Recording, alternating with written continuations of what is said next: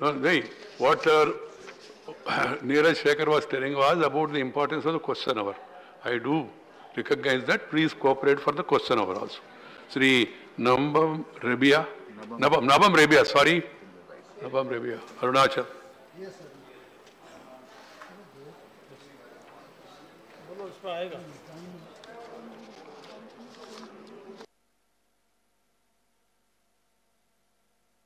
Raise an important issue. This is regarding. This is regarding establishment of. आगे से पीछे, पीछे से आगे. Establishment of NEPCO regional office in Itanagar in Arunachal Pradesh. In my last speech I have mentioned here, Arunachal has 1/3 of country's hydropower potential. And NEPCO has successfully completed and commissioned 3 major hydro projects in Arunachal: 405 megawatt Ranganadi hydro project, 110 megawatt Pare project, and recently 600 megawatt Kameng project. Therefore, we have number of competent local engineers in NEPCO. Therefore, we are requesting, now NEPCO headquarters is in Meghalaya, in Shillong, which is around 700 kilometers from Itanagar. Therefore, our request is to have the NEPCO regional office established in Arunachal. That's it. Thank you, sir. Thank you. Sri Suresh Gopi. Honorable Chairman. So, this is a mask hai, beard hai? Beard. My new look, sir. Next film. The next film. Sir, this is a special mention related to a certain grievance from Defence Civilian Pensioners Association, Malabar region, Kannur in Kerala.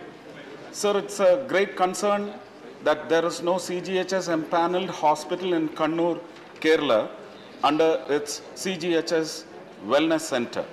It is apparent that the super specialty hospitals are not ready to join in the CGHS because of the low rate of package offered to them by the scheme.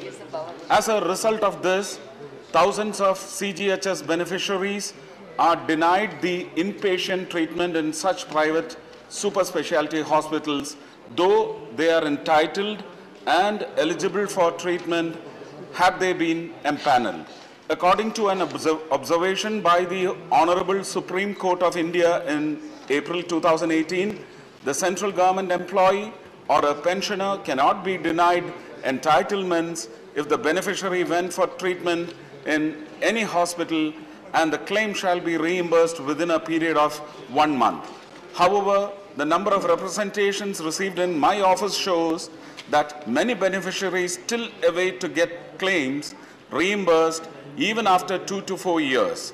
Hence, I wish to put forth a prayer on behalf of these CGHS beneficiaries to the Ministry of Health and Family Welfare to take proactive steps to revise the package rates of CGHS provided to empaneled hospitals.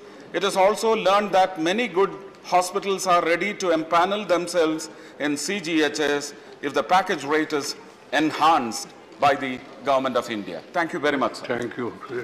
Abdul Wahab. Associate, you have to send the name. Legal remedies for compensation for wrongly prosecuted. Our demand is the recommendation in the 277th report of Law Commission of India regarding wrongful prosecution, miscarriage of justice, legal remedies be implemented with utmost priority and immediate effect. These are suggestions that shall be considered in this concern: establishing special courts for speedy justice, remedy capable of being availed even by the legal heirs and agent of victim, summary disposal of complaints, interim compensation of at least 25,000 to 1 lakh depending on the nature of the case, overlooking in limitation period if sufficient cause found. Defined but not exclusive factors to determine final compensation. Sir, The government must acknowledge the ills of the fake convictions and redesign the existing system to ensure accountability and provide victims with just compensation.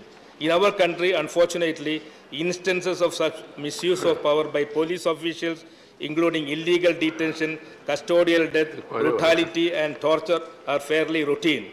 However, to date, there is no set of guidelines issued by the court. You are adding something on your own. Mr. Wahab, आप कुछ ऐसा जोड़ रहे हैं उसमें जो है और जो approved है उसी को पढ़ना है.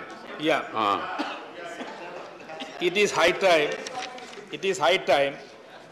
We are a democratic nation. Follow the lead of international standard with regards to delivering justice to the victims of wrongful prosecution. The government should urgently legislate statutory or legal scheme for compensating those who are wrongfully incarcerated. Thank you, sir. Thank you. Sri Vishambar Prasad Nishad. सभापति महोदय, मैं आपके माध्यम से 1 ही minute time बचा है, please. महोदय, गरीबी रेखा की आय में विभिन्नता समाज में आर्थिक समानता को दर्शा रहा है. समान जात के गरीबी रेखा वाले व्यक्ति की आय 8 लाख रुपए सरकार द्वारा तय किया गया है और अन्य पिछड़े वर्ग के गरीबी रेखा वाले व्यक्ति 48,000 रुपया ग्रामीण और 1 लाख रुपया शहरी क्षेत्र तय किया गया है. मैं सरकार से सदन के माध्यम से मांग करता हूं कि अवलंबनी आर्थिक रूप से कमजोर एवं अन्य पिछड़े ओबीसी के लिए 8 लाख की आय सीमा तय करने संबंधी आश्वासन को लागू कराए, जिससे आर्थिक रूप से कमजोर अन्य पिछड़ी जाति के गरीबों को लाभ मिल सके. Thank you. Question hour is going to be taken up. I would urge upon the member to be brief and sharp in their question. Supplementary.